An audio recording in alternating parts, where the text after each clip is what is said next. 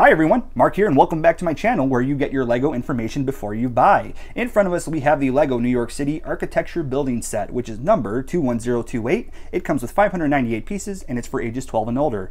Now you could pick this up for $59.99 at retail price. I ended up getting the set for free from a student in my class who found out I enjoy doing LEGO.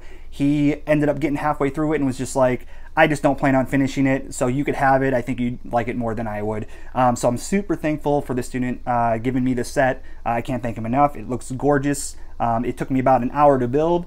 So before we get started, get into all the pros and the cons and all the details of the building, if you don't want to miss another video or have never seen my videos, please go ahead and check them out. Subscribe to my channel so you don't miss another video. If you're extra friendly, leave a like, and I look forward to showing you some more later on. So let's go ahead and get started. First things first, let's take a look at the Statue of Liberty. Zooming in right now, you can see that the Statue of Liberty is on top of this single stud and on top of this post right here. The one gripe I have is the Statue of Liberty doesn't have her arms sticking up, but that's not a big deal. You know what it is just looking at it. But the whole thing is laid out by this post, and you got a couple of these flat bricks, and underneath those are single studs. Right around it, going all around, is greenery, so they're flat bricks once again, and then you have the flat clear bricks to make up the water.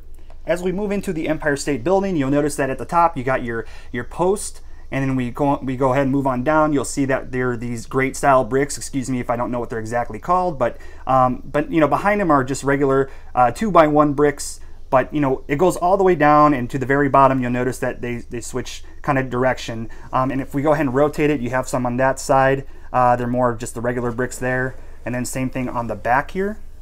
You'll notice more of those great bricks again, and obviously on the other side, which is right over here.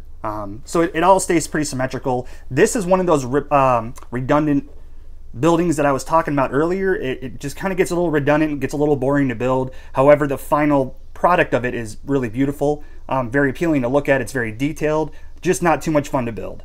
As we move in on the Chrysler Building, we'll take a look at the top. You can see that we have the posting up here. You have your stick style brick. You have your cone style cylinder brick, your plates, and then back to those cone style bricks that are alternating 1, 2, 3, 4 on each side.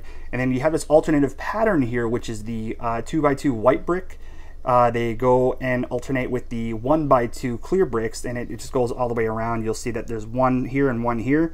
Not a very good, the camera doesn't pick it up as well, but it just goes all the way down. It's this huge pattern, so you have a little bit of redundancy for a while, but overall that detail is beautiful. You'll see it if we turn it around, go to the back, it's the same thing. Go back up here, and there you go. That is your Chrysler Building.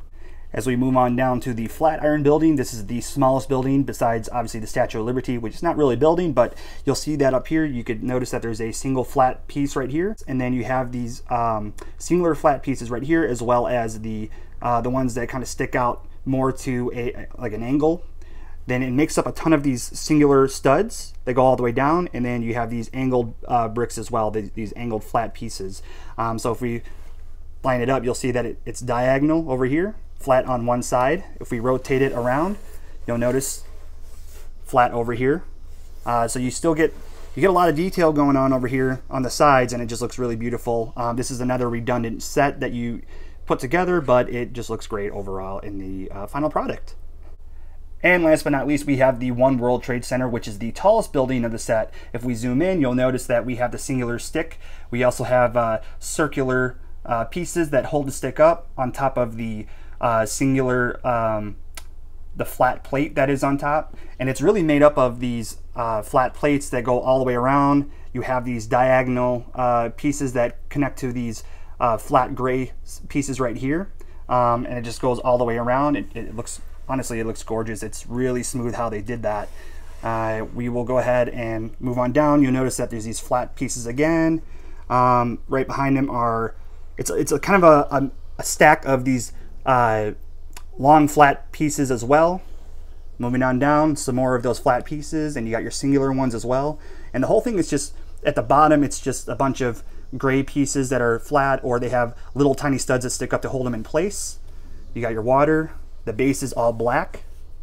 Overall, it's not too much to really kind kind of go over. It just looks really beautiful to look at. It's a lot of redundancy, but the final product is just absolutely gorgeous. I'm very pleased with it, especially for it being free to me, so I can't complain.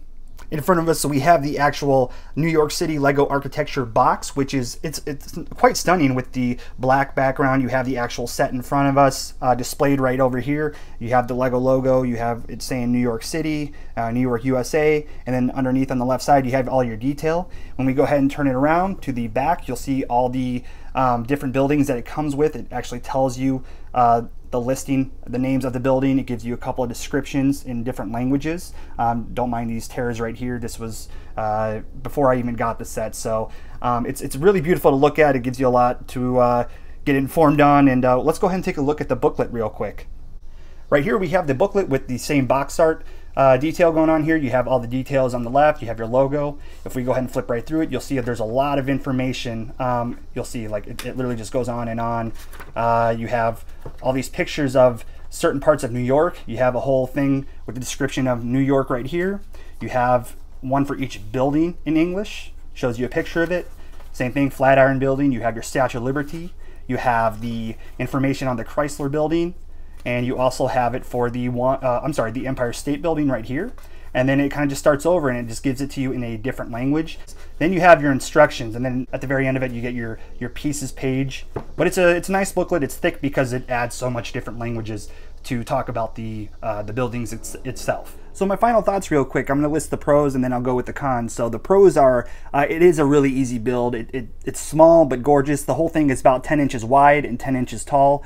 I honestly think, the fact that it includes a lot of notable buildings, that makes it so great itself. The set itself is very stable. It takes a good amount of time to build for the price. Like I said, I think it took me about an hour, and for $59.99 you can't go wrong, and it leaves you with a beautiful set. There's a lot of great detail in each building. Like I said, with the great bricks and the singular studs, the alternation of the white and clear bricks.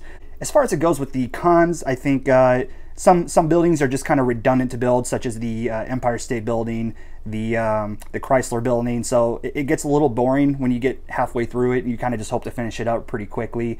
However, it is a fine looking thing to look at. And then the Statue of Liberty not having the arm up, which is one of the notable things about that piece. It should have its arm up, but I make the exception of maybe Lego just doesn't have something like that, or clearly they don't because they would have put it in there. But it would have been nice if they created a special version of a Lego minifigure or minifigure to have it. But overall, that's my opinion on it. I think it's a beautiful set. You can't go wrong with it. It'll look great next to a couple of your other architectural buildings.